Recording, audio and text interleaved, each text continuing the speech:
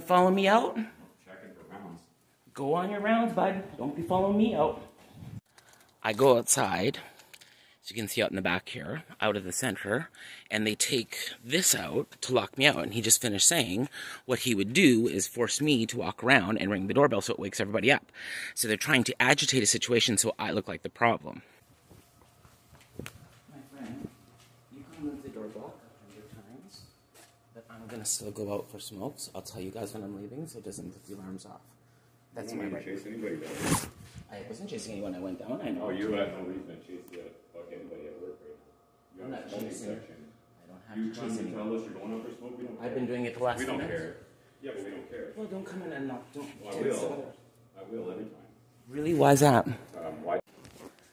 Oh, that's cute. So what he did was turned off the lights so I couldn't sit there any longer. 2:30, lights back on.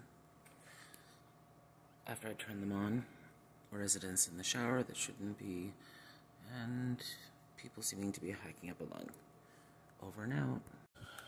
Second time tonight, lights off when they should be on.